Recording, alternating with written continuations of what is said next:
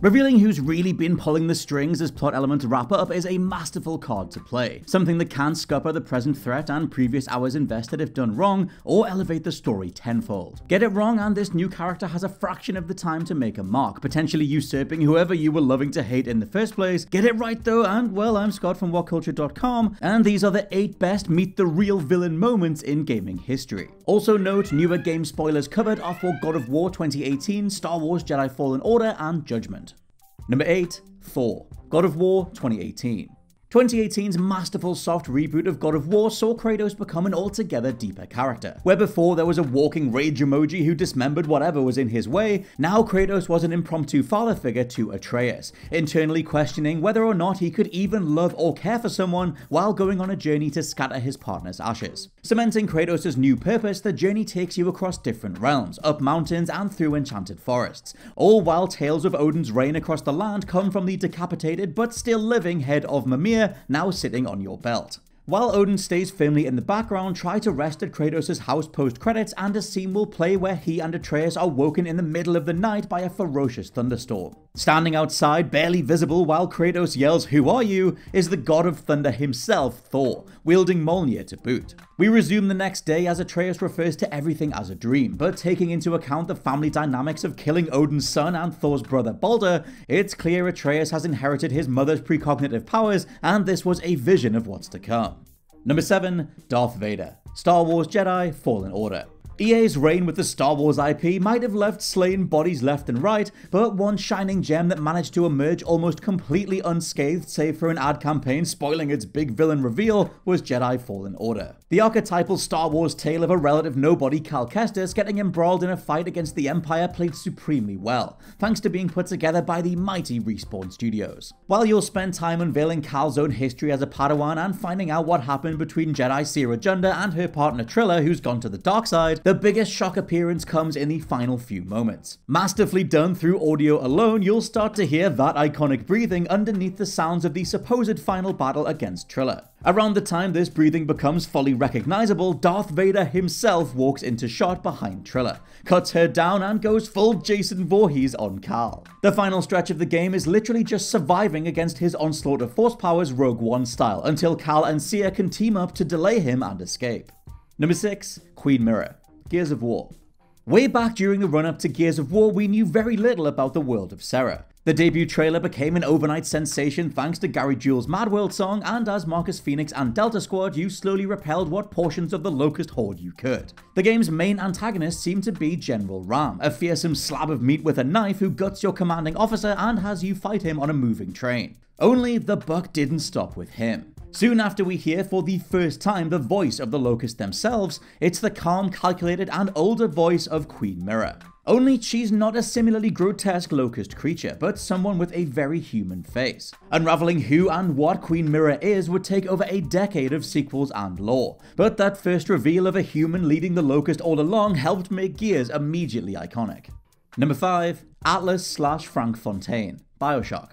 A twist so seismic it's been covered to death, but if we're running down the most iconic and best villain reveals in gaming, it has to be on here. Yes, Bioshock's final boss fight is ultimately against a mutated Frank Fontaine, but that comes after the twist that upended the entire medium of video games. 3 words, would you kindly? Set up to address the fact we tend to trust tutorial prompts and helper NPCs because why wouldn't we? Actually using that against you was something that elevated storytelling in video games tenfold. As you now come face to face with Andrew Ryan and discover that helper character Atlas has been forcing you, a lab-grown ultra-aged child, to do his bidding all along, hanging all of it on the trigger phrase of would you kindly means that anything following those words has to be done. Ryan then orders you to kill him, which you then can't stop, and you go on to realize Atlas was Ryan's rival Frank Fontaine all along. All of this comprises one of the best narrative chicanes in gaming history, with you slap bang in the middle of it. Number 4, Meeting the Mole, Judgment.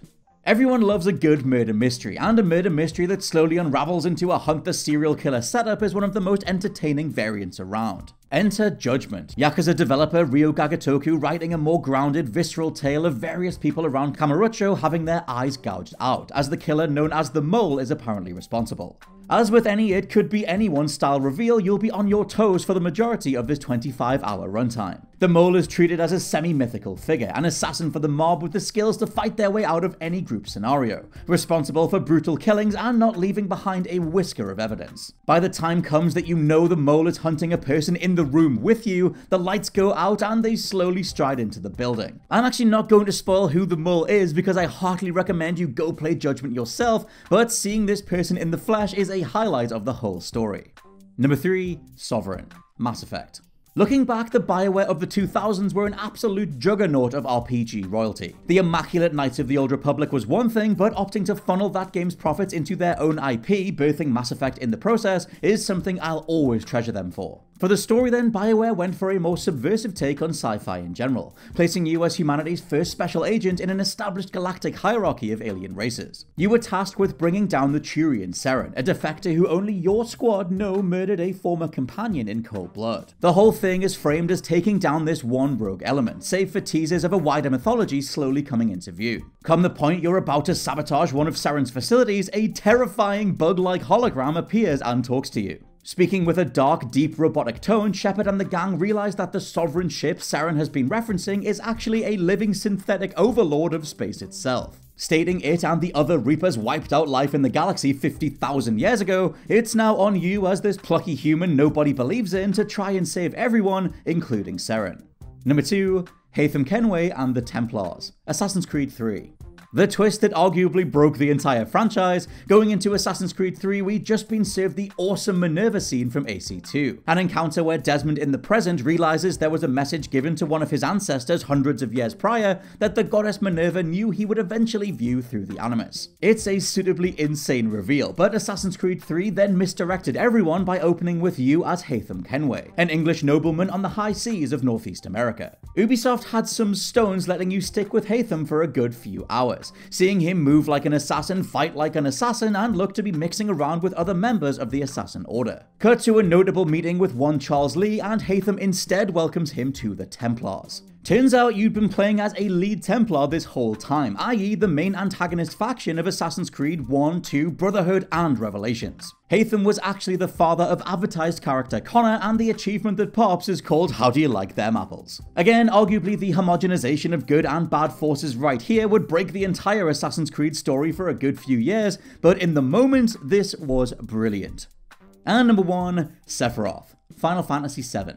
There was a time, though it doesn't feel like it anymore, where Final Fantasy VII came across as this relatively straightforward tale of a soldier and his environmental activist friends going up against the evil Shinra Corporation. Yes, there were explosions and magic powers, but the very idea of this massive sordid villain named Sephiroth was barely shown in the trailers, largely omitted entirely from the biggest showcases of 1997 and 1998 because Square knew exactly what they were doing. Come the point in the game where you've reached Shinra HQ and been arrested by their president, the tone does a complete 180. Suddenly the doors to your prison cells are open, guards lay slain in all directions as blood trails off down the corridor hinting at where to go. Follow and you'll find the Shinra president now impaled, as Cloud and Tifa remark that Sephiroth is alive, noting that only he can use this oversized blade. From here, and it's hard to replicate the feeling of discovery today, the whole world of Final Fantasy VII was blown wide open. The hunt for Sephiroth spanned literal countries and continents in-game, and such a great character being the catalyst for the remaining 30 plus hours of the story was a masterstroke.